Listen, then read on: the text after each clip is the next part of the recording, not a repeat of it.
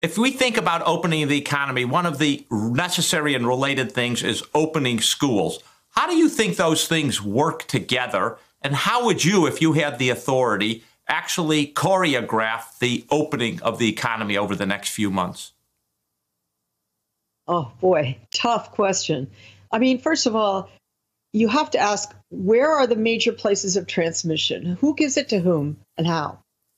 And if you can really let loose your health department to come up with smart ways to answer those questions, then you could start saying, all right, well, if it's the case that a 5-year-old is very unlikely to infect anybody, if we can really prove that, then perhaps kindergarten is safe as long as the teacher or the attendants in the kindergarten are well protected. And then you can decide how to do that. If you look at the CDC guidances, they thought this through. They have incredible detail about schools and how schools can open.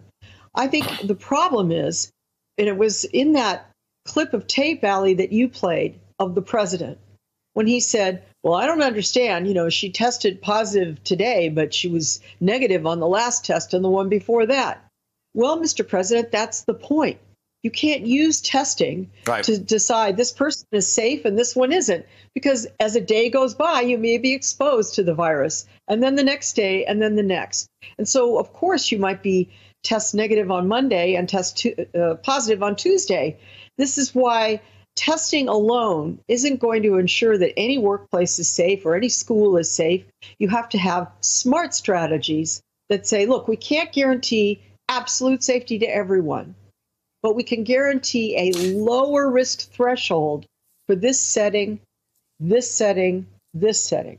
And, I'll tell you the setting that has me right now, if I may, is few people seem to be aware that in addition to the 2 aides we've heard about in the White House who have tested positive, 60 members of the Secret Service are on quarantine right now, and 31 have tested positive.